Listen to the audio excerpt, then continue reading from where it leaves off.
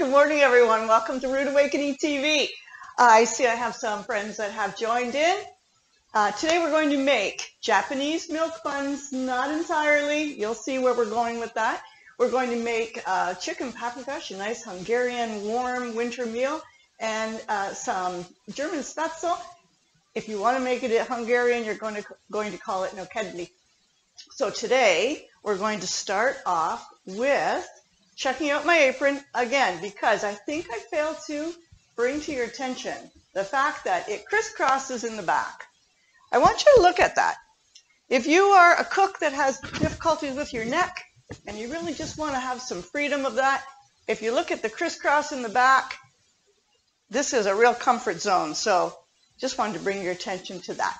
So we're going to turn on our burner, and I'll talk to you about the Japanese milk buns. So in order to make anything that has yeast, you need to do it, if you're going to do it live, you need to do it in 2 stages.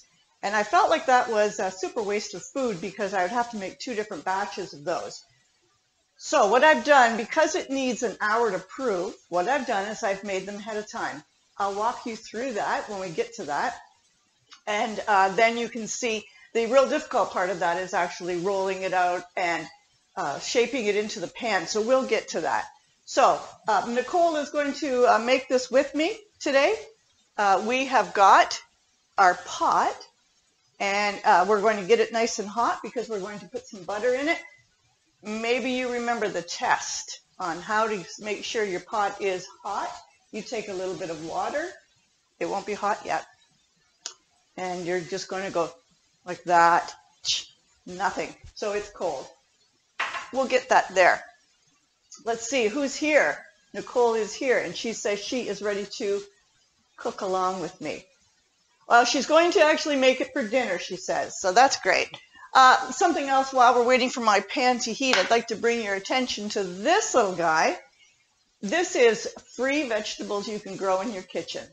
You take a beet that has a little bit of sprouting on it. It's an old beet. And you put it into, just stick it into some topsoil, some potting soil, and water it. And then within 2 weeks, you're going to have this. You snip these pieces off, and you add it to a salad, or you eat these plain. We call it lockdown lettuce, because every time there's a lockdown, I grow this, and we have it in our salad. Okay, our pan's starting to get hot. So what we need to do is add a 1/4 cup of butter. So let's put a 1/4 cup of butter into the pan.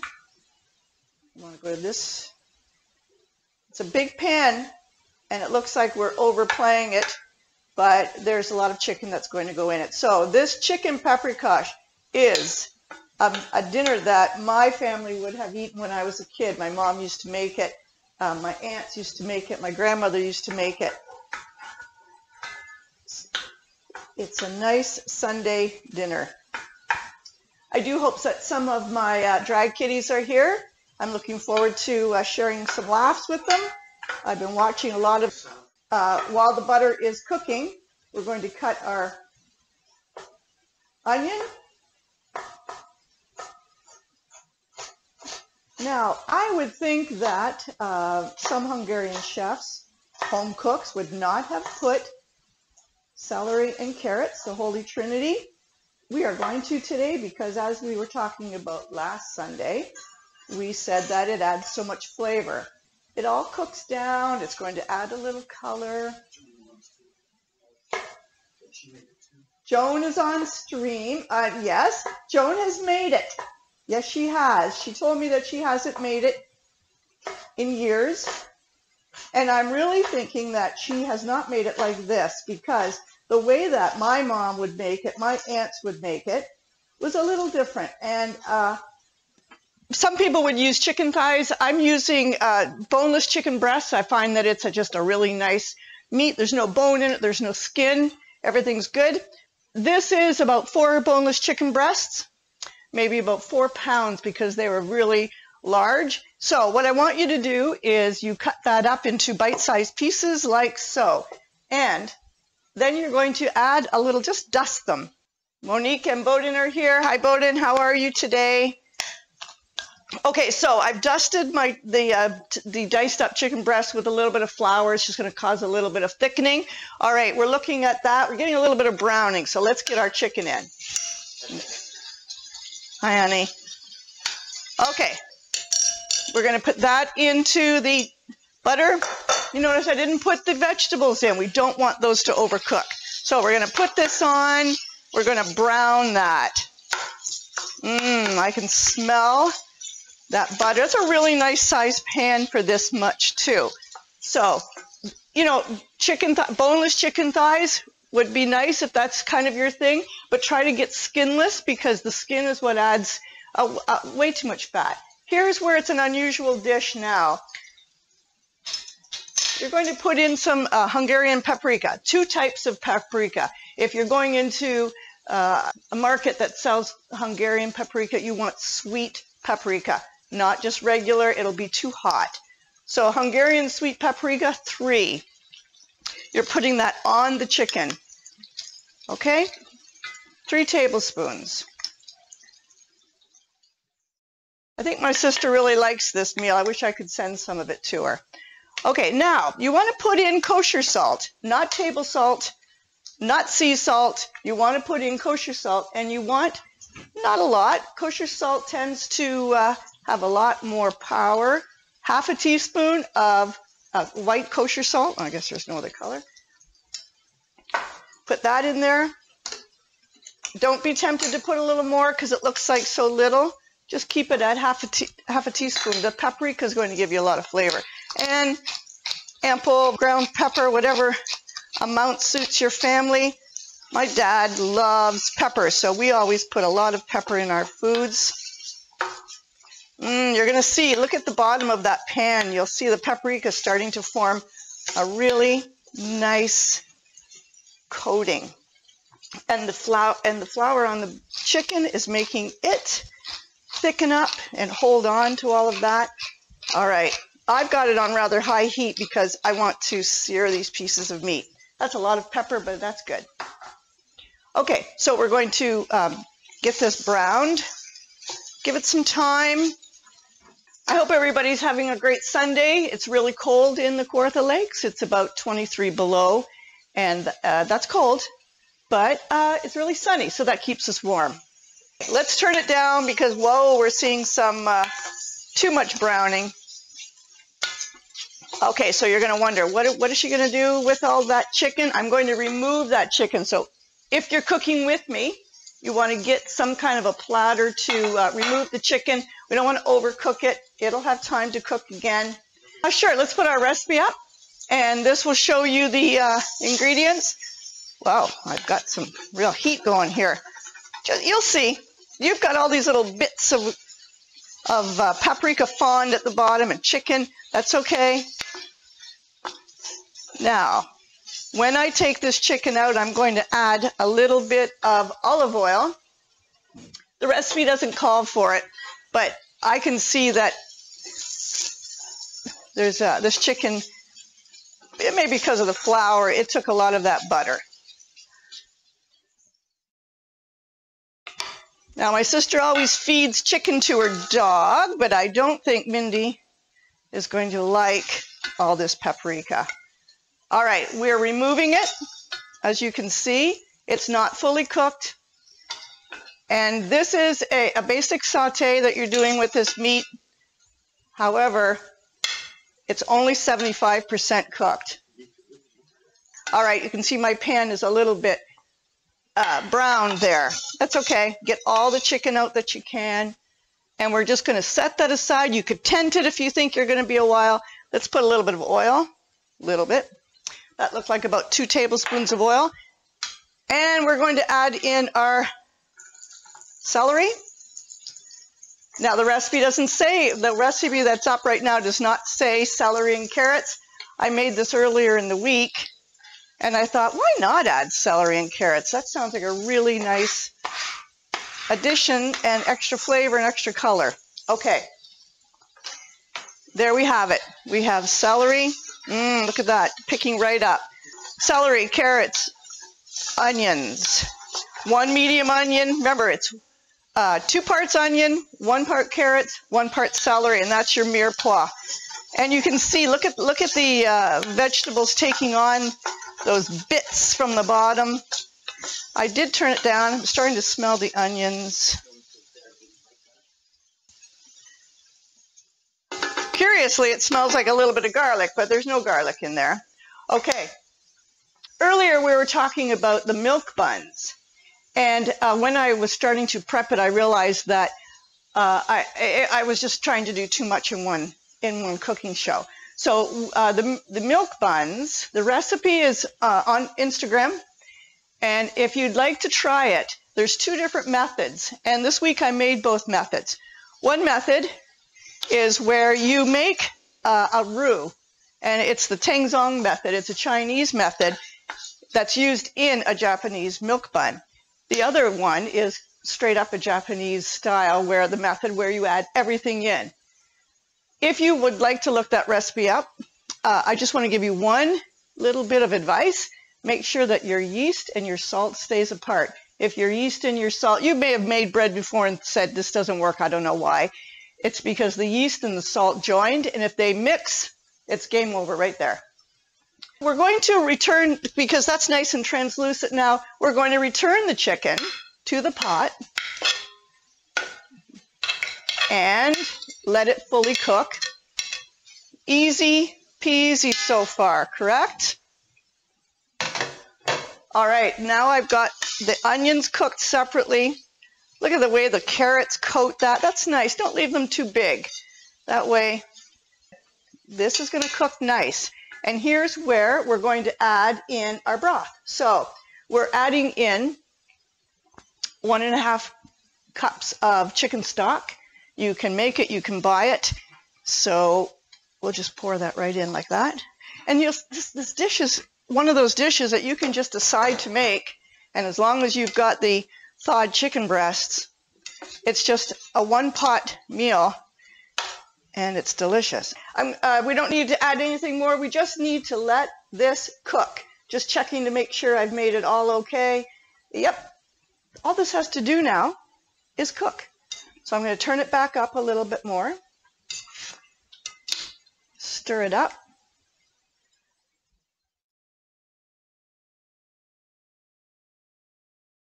Look at that. This sits and cooks. I'm going to leave it on a fair amount. And then the next thing that we're going to add is this 1 cup of sour cream. Now, you can use any kind of sour cream. I wouldn't advise you to use a no-fat yogurt, which some people do to replace. I don't think that it would work in this dish because this is really predominant in this dish. So last time I made this, I lowered this to 1/2 cup and it was fine. I'm going to add the 1 cup today, but I have to let this cook. Last week, we tried to do an unboxing video and it didn't work. But this week, I think we've got it. So we're going to go to that while I prepare for us to make the Spaetzle.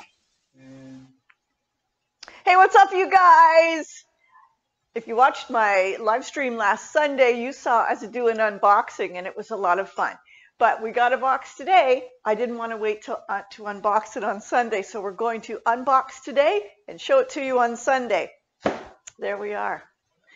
We don't know what it is. We randomly order things and we don't know what it is.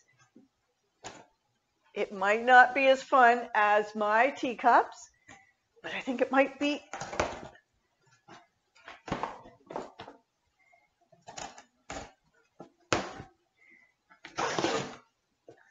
Woo! Oh, this looks fun. Okay, we have.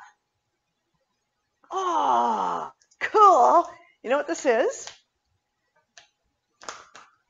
This is a remote control for your smartphone, so you don't have to reach in when you're doing a video and go like that. This is a camera. Can you see on this camera? This is an iPhone camera. Good. So not an iPhone camera. This is an iPhone remote control for your camera. I guess you hook it on here. We're going to get that later on. We're going to figure that out so that it can be on your wrist and you can go and you can turn your phone on and off, take the picture, stop the video so that you don't have to lean in towards your video. Fun. What else did we get? The non-stop need for adapters. I'm going to put that over there. So it's actually called a CamKix Bluetooth remote shutter. That's what that is. This is a USB to 3.5 digital audio adapter. That's so you can go from your USB port to your headphones. Very nice.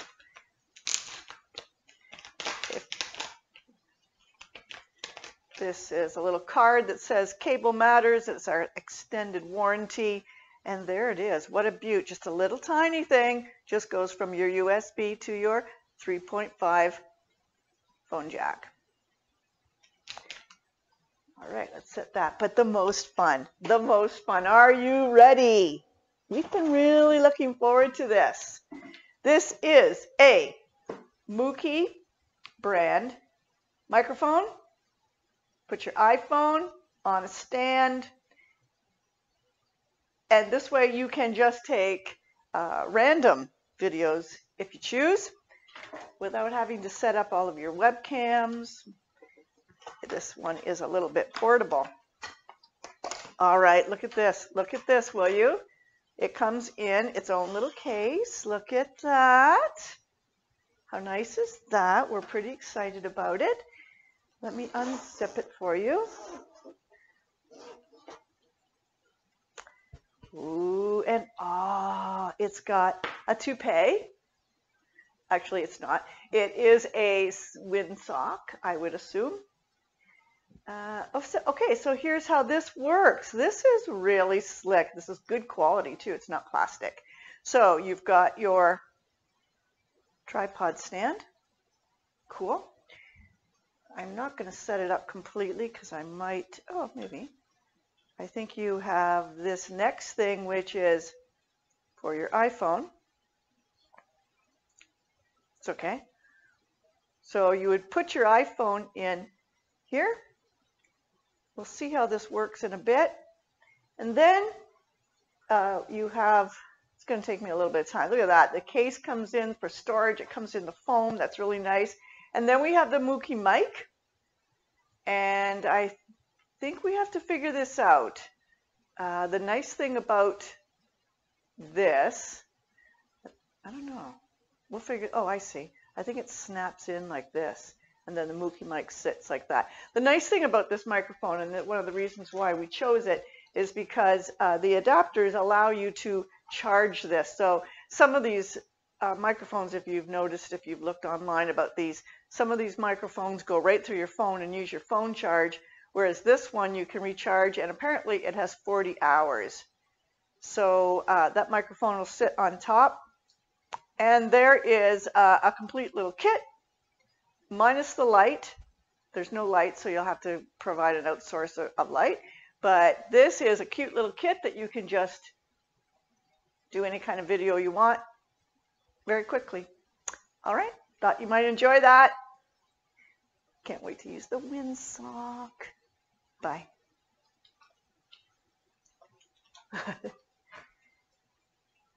Hi everybody, I hope you enjoyed that. It gave me a little time to clean up and get ready for our next thing. So I've switched up our pots and this camera, and I've put the paprikas over here to cook. You can't see it from there. Ooh, it's simmering really nice. I'm going to turn it down just a bit, using the big girl stove over here. So I have got our water boiling. Now, to make Spaetzle, to make nokedli, you're going to say, but I don't have this cool little machine. This cool little machine, after I bought it, I realized you don't need to. You can make it. If you've got a steamer at your house or at your kitchen, or if someone you know has one, you can use this steamer to make this. You could use just a colander as well. It's just that this doesn't give you the bigger holes and doesn't give you the base. But if that's what you have, that's what you have. I'm going to show you that you could make it in this steamer. You would put the dough in the bottom. you would put it over the pot, and then you would just spread it through, and it's going to drop through here. How does the Spaetzle maker work? It's the same actual theory. You will put the dough into this. I'll put this over the pot, and I just drag it back and forth. So you can see that this steamer would be equal valued in that technique. So this is just 1 cup of all-purpose flour, nothing more than that, and a quarter cup of whole milk. I use Kawartha Dairy's whole milk. Their ingredients are local and they're very fresh. Okay, so I've mixed that in there. I'm going to add 2 eggs. Yeah, I did. All right, I'm going to mix this up. But I didn't add everything. So what's in here? 1 cup of flour, a quarter cup of whole milk. Now you might see on the recipe that's posted that it called for water. And let's talk about the difference there. You're going to get a creamier, denser, a little bit more nutritious. This is not the best. A nutritious noodle. So I say stick to the milk, but maybe you don't really want to use the milk. Oh, you know what I should be using? I should be using my Danish whisk.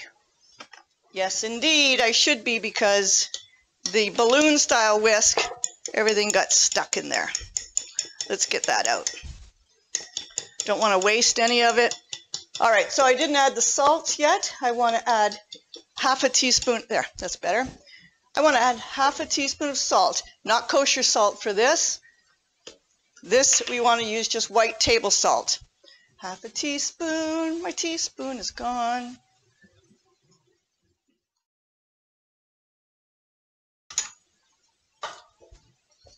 All right, half a teaspoon in here. Right. I added pepper. You don't have to, because it's not really... If you have white pepper, it would be nicer. You wouldn't see the pepper grounds, but I'm going to put pepper in anyway. Now, if it's a German recipe, you're going to add a little bit of nutmeg. We've tried it with the nutmeg. If it's a Hungarian-based recipe, you're going to leave out the nutmeg. Today, I'm going to leave out the nutmeg, but I did want to tell you that you'll see many recipes that have nutmeg in it. So, you'll see we talked about the Danish whisk last week. Look how nice that mixes it up. And this dough is going to be a little bit like a pancake batter. Don't expect it to be like bread dough or pasta dough. It's very loose. I have to make sure that my water is boiling, and it is. Now, who's going to be the smarty pants and tell me what I should do to my water? I should salt it, and be generous with the salt. That's where your flavor's coming from. Danish whisk or Dutch whisk, they are interchangeable. However, Danish whisk is what you'll find online if you're looking for one. If you'll notice too, they're all made in a unique style because they're handmade. So this one has 1 eye. I have another one that has 2 eyes. And that's just depending on what density of your dough is. So this one, this dough is pretty heavy. A bread dough, I would use this one. The double eye one, I might use more if I'm mixing a cake or pancake batter. Okay, you see how loose that is? You didn't expect that. You probably thought more like a noodle dough.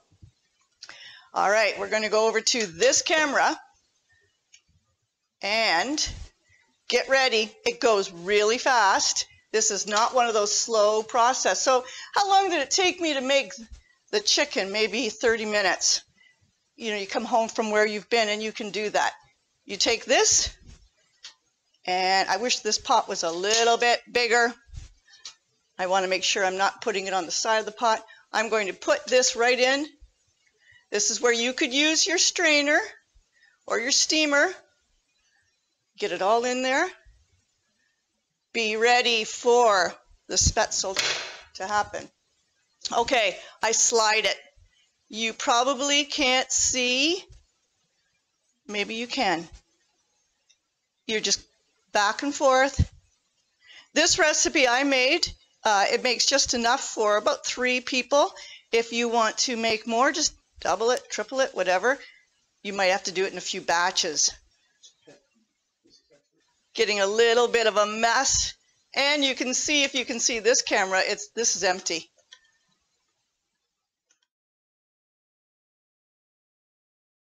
This is nice. And it's not like you absolutely need, but look at that. Look at those little tiny Spaetzle. No kedli. It's easy to make this though, and it takes a little bit of time to cook. Not much. When they float to the surface of the water, it's done, but I go just a little bit. But look how nice and puffy those are. That's delicious. These eggs are very fresh, and that helps too. Okay, these eggs were very fresh, so I'm getting nice puffy. Look at that. Those are going to be delicious. The salt made them nice and flavorful. I want to just make sure I have time to make sure that these are cooked right. This is a meal that you could have made easily coming home from a day. It's not one of those that you need to be home all day and cook. I like it. So we're going to now switch and put our chicken paprikas back on. All right, there's the dish. Look how nice and brown that's become. It is going to start simmering away. Now we have the fun part. Let's put in our sour cream. Yeah, they do look a little bit like cheese curds. Okay, so let's put in the 1 cup of sour cream. If you'd like to cut it down, that's great. Like I said, I made it with half a cup because that's all I had, and it worked. All right, I really like to strain those because I'm going to drain these noodles. I don't want them sitting in that water and getting waterlogged. Okay, we're going to let those drain. So yummy. Look at that sour cream mixing in there. You don't need to do much else than let it dissolve, let it melt away in there. Now the flour that we coated the chicken with is starting to thicken it. Look at that. You're saying it's not really that thick. Well, you let it cook down a bit. If you notice the bottom, you can't see it, but the bottom of my pan no longer has anything stuck to it. That's the beauty of deglazing a pan with any kind of broth or wine, is it cleans your pot for you. 2 ways I could do this. I can mix the Spaetzle right in, and that's yummy. Or you can serve it with the Spaetzle down on top of a platter, and then you can put the chicken paprikas on top. But I always do it that way. Today I think I'm going to mix it in, and that'll help. That'll help to make it a 1-pot meal, and it'll also help it to thicken up a bit. Okay, mixed in, remove this, and let's just mix that in. Oh, that looks yummy. Plus now, this is how my mom would have made it, and probably my sister too, because now the noodles, the Spaetzle and the kedli, take on a little bit of color, which is nice. You can cook that down like that. Look at that. 1 meal, and that took us, well, that took us half an hour to get that. Of course, I had some prep done, but that took us about a half an hour to get the whole meal done. Now, what I'd like to do, I just diced up a little bit of parsley. If you don't have parsley fresh like this, then just put in dried parsley. It still adds a nice color, and ta-da! We have a beautiful meal ready to eat. I'm going to shut this off though because I don't want that to heat anymore. That is going to sit, and it's ready for our dinner tonight. Okay, let's take that off. We put it back on here. We put it on the big girl stove, and that's done. We're going to tidy up a bit, and now I'm going to show you, we're going to talk about those Japanese milk buns. Okay, the Japanese milk buns were made ahead of time, but let's go through why I made those ahead of time.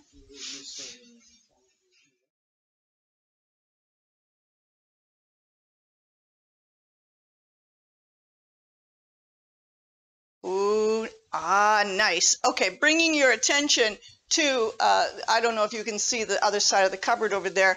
The other side of the cupboard has a heating pad, and that's how I proof it. I don't have a real proofer, so I proof it on a heating pad. I made this dough this morning about an hour before the show started, so it took me an hour. 2 methods. I want to show you what method I used. Okay, so it's on my Instagram. I put 3 tablespoons of water, 3 tablespoons of whole milk, and 2 tablespoons of flour. That's it, and I make a roux in a little pot like this. My sister gave me this pot, by the way. I love it. I make a roux in this little pot, and then I add all the other ingredients that are in the recipe into a bowl. Just keep the salt and the yeast, a heating pad, yes. That's the best proofing, and then I cover it with towels. So you make your roux, set it aside, let it come to room temperature, and then you put the rest of the ingredients in a bowl. And they're on that recipe on my Instagram and my Facebook. Just keep the yeast and the salt apart. Just mix that a little bit to incorporate all those. Add this, and then just beat it by hand, or put it on the hook on your KitchenAid, and you let it get into a really sticky dough. And then you add some butter to it, 4 tablespoons of butter, and that's what got me to this point. So I want to show you, though, how we roll this. This is how we roll.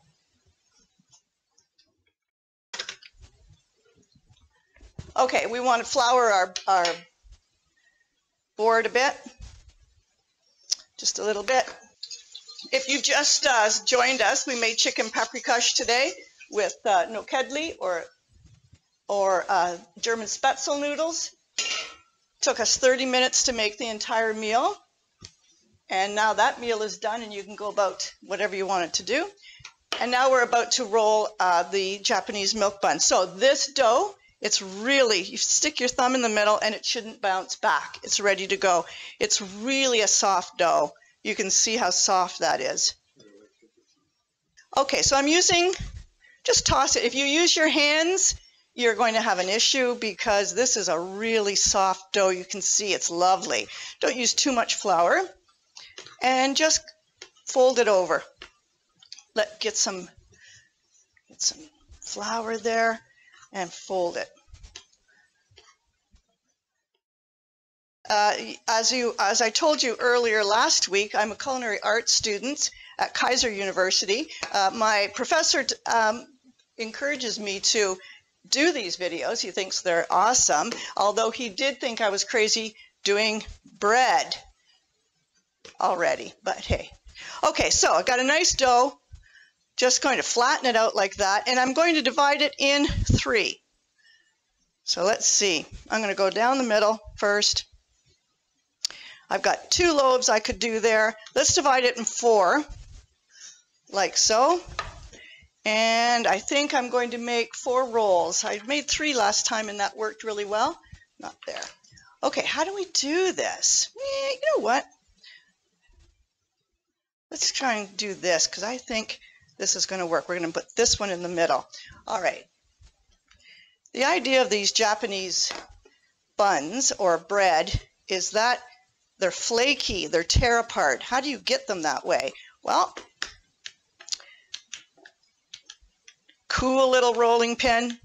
You can use anything. You don't need this. So I'm going to do it like this, and I'm going to roll it up, and then it's almost like I'm making a cinnamon bun, but I'm not.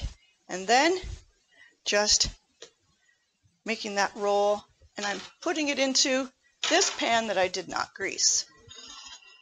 I'd like to put a little oil in it just so that they come out nice. All right, we're going to put this one in the middle, like so. Yeah, so this dough would work well for cinnamon buns. Okay, let's make sure this one's not too big. It might be a little bit big. We'll add a little bit over here. You know, what would be ideal here is to get your scale out and to weigh it and make sure that you've got 3 even pieces. All right, so we don't though. Really nice. You can see that just the way that this dough plays. It's nice. You see that? You can see that it's curled up like that. That is going to really come out nice when it cooks. This is a little bit big. It's okay. Play with it a bit. So you'll say, well, isn't she kneading it? Well, I did that the first time around in my machine. And you can do it by hand. I prefer to do it with my machine because I can't really do this the right consistency. It just takes so much effort. If you don't have a machine with a hook, then I have done these by hand. So again, flatten it, roll it. Make sure that the end is going to meet up, because this is the part that's going in the pan. So it looks like I've crammed in here. This is really going to come out nice. Now, these three are going to round out and look like one big loaf. It's a tearaway loaf. I've got a little bit of a milk wash here. I'm going to egg wash with some milk in it. My oven is preheated to 350. And yes, they are going to cook for 30 to 35 minutes. I'm even going to set the timer today, because bread I don't mess around with. It smells good early, but doesn't mean that it's done. So this egg wash is going to give them a real nice dark color. Okay, but I don't put this in right away. I cover this, put it back on my heating pad, and I let them rise. I would say maybe about 40 minutes to 50 minutes. So I'm going to go put those on the heating pad. There, I don't know if you can see that far, but it's underneath a towel. It's nice and ready to go in. And there are proofers. You can get a proofing machine, but that is the way my grandmother would have done it, and it works for me. Okay, so we've got our chicken paprikas done, ready to be eaten.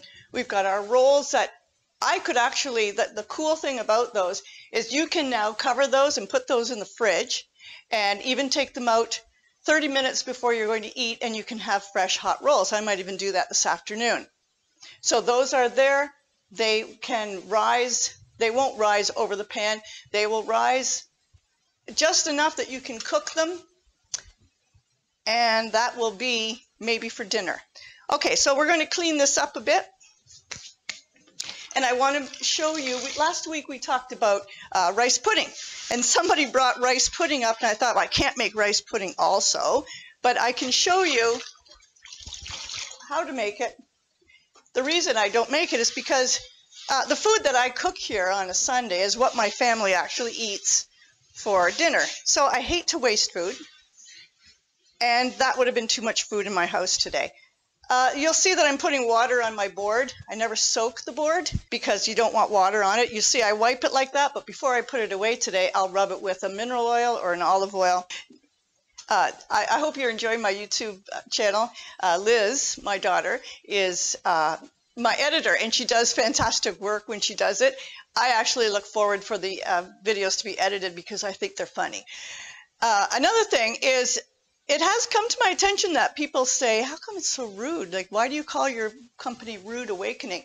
And that is a Liz story. Because when she was a teen, we had a kitchen that you could see all up into the bedrooms. And she used to come out every morning and say, this is such a rude awakening. And so I decided that because my company started with a breakfast cereal and it was a rude awakening, I was going to take that name. So that's how I got my name for my company. All right. This is called a double boiler. I don't know how to make rice pudding without a double boiler. This is a weird story. When I was 14, my grandmother gave me a birthday present, and it was a double boiler. That might sound like another average 14-year-old say, what? I was excited about it. So that's how I was taught to make rice pudding. And so this is what you do. You put water in the bottom of this. I'm sure some of you have seen a double boiler or used one. There are recipes. Okay, you want to go about halfway. There are recipes that call for cooked rice, and then you make a custard with eggs and rice and sugar and cinnamon, and you mix that together, and then you bake that like a custard. That's one way. I've never made it like that. I've tried, and it just never seems to be as good. You put the top part of the double boiler on top, and then inside 3 simple ingredients, and that's what is mind-blowing about rice pudding, if there's anything mind-blowing about rice pudding. You put 3 cups of whole milk. Write this down. 3 cups of whole milk, half a cup of arborio rice. If you're from the UK, you'll see it called pudding rice. It might be called sticky rice, arborio, Italian. Calrose rice. It's a thick piece of rice. It's not basmati and it's not jasmine.